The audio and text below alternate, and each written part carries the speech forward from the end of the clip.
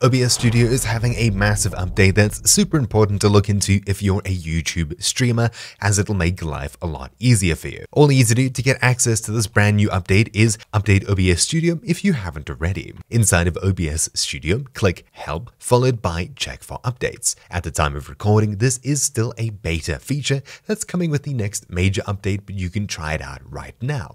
In order to get the beta version of OBS Studio, though do keep in mind there may be bugs should you switch to the beta version, and of course, it's more there to test it out and help OBS improve their software, so don't think it's perfect just yet, unless you're watching this video in the future. For now, to enable the beta version of OBS Studio, head across to File, followed by Settings, and under the General tab, you'll find the Updates section. Change it from Stable to Betas/Release Candidates. Select it and OK.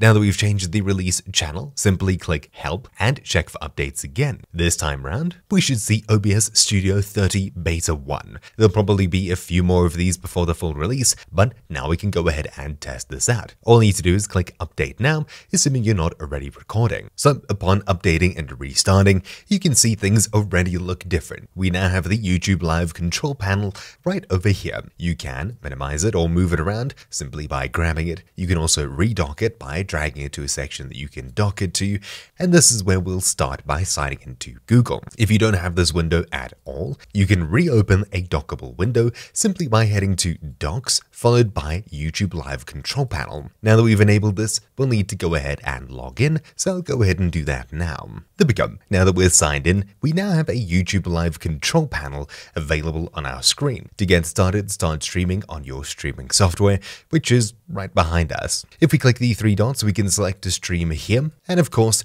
if you have any planned live streams, you can select them here. Now, at this current point in time, this only works with your default or primary channel that you log into when you sign into your Google account, so this may not work for me, but I think I may be out of luck here to test this early.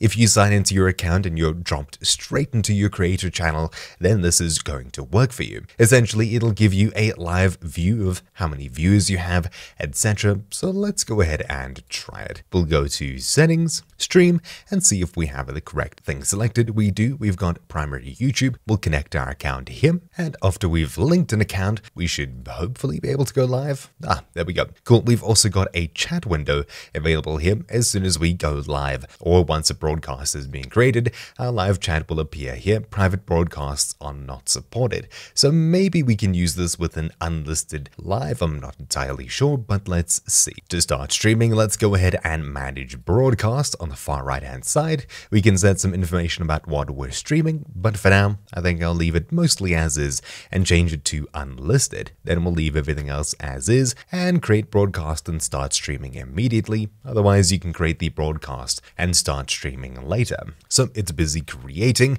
and now we should be logged in. You can see your streaming software channel does not match.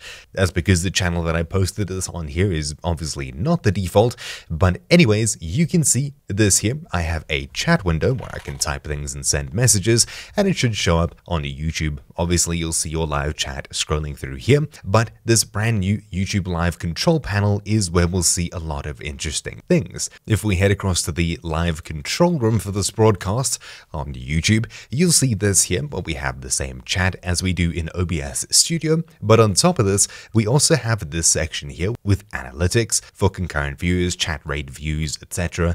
A nice graph. This is the information that'll show inside of OBS Studio now, so you don't need an extra window open on another monitor or another device. It's built right here into a dock inside of OBS Studio. This is huge. Obviously, when this comes out for a full release, it will properly work, and you can choose between whatever brand or channel on your account. It won't be just set to one and that's that. As far as I understand, they are working with YouTube directly, so this should be a pretty speedy process, especially because most of the groundwork has already been done, so it seems. This is super exciting, as it's really nice to have it built in here. On top of this, something else added in OBS 30, currently still a beta, we have full height docks here. So if we enable this, we now have our YouTube control panel in a full separate section on the extreme right side of OBS Studio here. We can obviously move it around, but we can also add the chat window if it'll let me dock it somewhere. Maybe maybe not. Maybe I need to be live for that to work.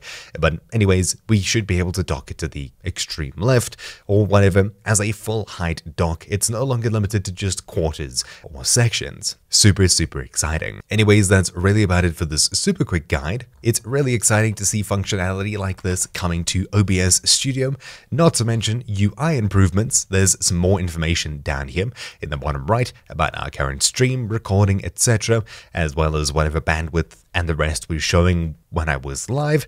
I wasn't paying too much attention, but that's where you'll find a bunch of new info. It's a super important update for OBS Studio and YouTube Livestreamers. It's really exciting to have this kind of development, as it should make life quite a bit easier if that's one of your platforms of choice. Anyways, thank you all for watching. My name's been Troubleshoot, and I'll see you all next time. Ciao!